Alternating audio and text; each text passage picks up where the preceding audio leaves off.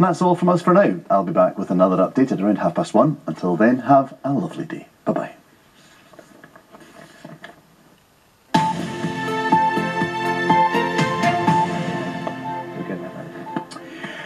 Welcome back. 9 minutes past 9. Now, there were many kinds of heroes during the pandemic, weren't there? Not all of them were human. There's a clue. Yeah.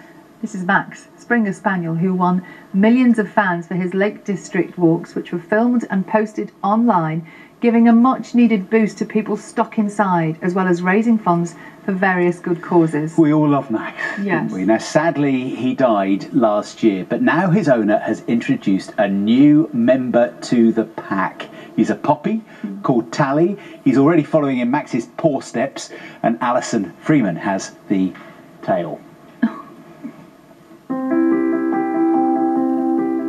Tally's walked into our lives and just taken over. He feels like he's been here for 5 years already, and he's been here like 3 weeks. Meet Tally, the latest addition to Kerry Irving's pack. It's been more than a year since his first dog, Max, known as the Miracle Dog, passed away. He and his companions, Paddy and Harry, were watched by millions when his owner, Kerry, streamed their daily walks online.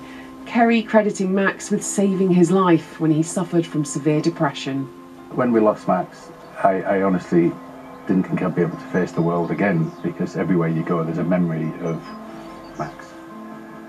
But when I look around these hills, every hill has got a story behind it of when I walked with Max. And every memory is a good memory. There's no bad memories. You have to be positive about things like this and just think, well, what a great life he had and what a life he gave me. And that's what Max did for a lot of people. He gave them the inspiration to go outdoors. And I think this day and age we need to do that, you know, for mental health, for just to give yourself some time to think about good things. And dogs do that.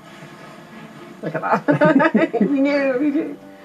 Whilst people were stuck at home during the pandemic, their following grew, as did Max's role of getting people to talk about their mental health. The response that we get from people even now, how much we help them through that dark time, and are still helping people through dark times. You have a sense of pride with that, and also a great deal of emotion, and it's all down obviously to Max.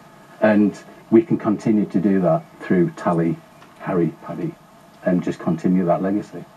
She's got big paw prints to fill, this young man. He has, but he'll do it. I know he'll do it. He's a very special little chap. He's got a great character, he's very biddable, and he's got extremely sharp teeth. He seems to like me, which is another bone. I'm a bit worried about that. Max's followers have also helped to raise more than £700,000 for charity, including £200,000 for the Great North Air Ambulance, enabling them to buy critical care vehicles, taking their operation 24/7. And at just over 11 weeks old, Tally's first outing was to visit the statue of Max, put up to honour his work in Hope Park in Keswick. Who's this? What's this? Hey, look at that. Main thing was to introduce him to the dog that started it all. He just licked Max's face, the statue's face. It was incredibly emotional, to be honest, to see him do that.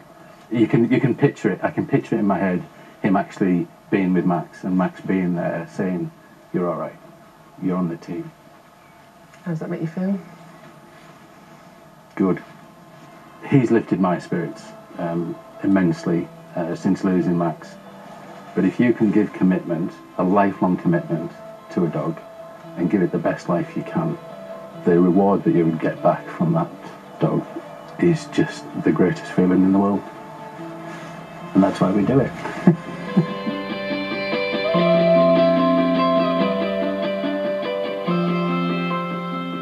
Alison Freeman, BBC News, the Lake District. Tally got a bit tired there, just needed a little bit of help at the end on that walk.